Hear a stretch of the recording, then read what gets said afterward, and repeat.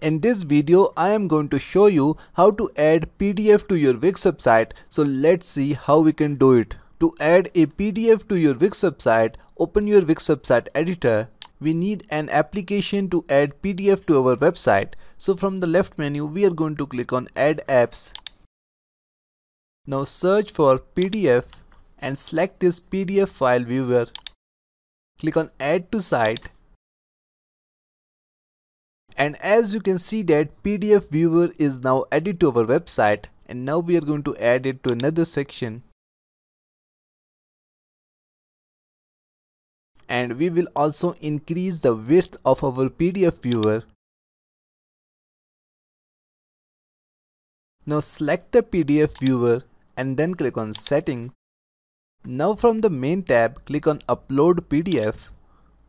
If you want to upload PDF from your computer, click on Upload Media, upload it from your computer, select it from here and then click on Open.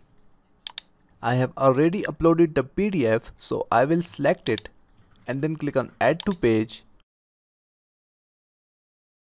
So our PDF is now added to our website, and now if you want to do further settings for the PDF viewer, then select it from here and then click on Settings. So we have different settings for our PDF like layouts. If you want to show just the thumbnail, not the whole PDF, then select thumbnail from here.